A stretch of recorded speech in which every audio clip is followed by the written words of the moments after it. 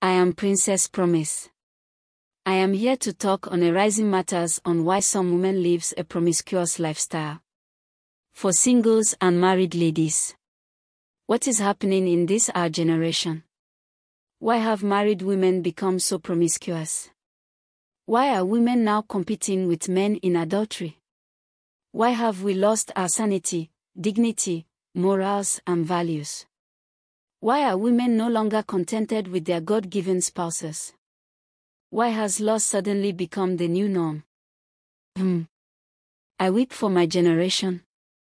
Women have suddenly become valueless because of superiority, authority, and being in charge. Women have forfeited their self-worth because of societal affluence. Women now dignify the gram instead of focusing on their home. Women now find solace in other men rather than their own husbands. Women, it's time to do better and change that perspective of do me, I do you. It's so awful and irritating. There are so many ways to retaliate/pay back a cheating husband, which doesn't include selling your dignity. Have you thought of your children and remember they aren't going to be kids forever, so whatever you might be feeding them with at the moment to justify your actions expires with time. Have you also thought of how you're making your husband lost his glory and honor as a man?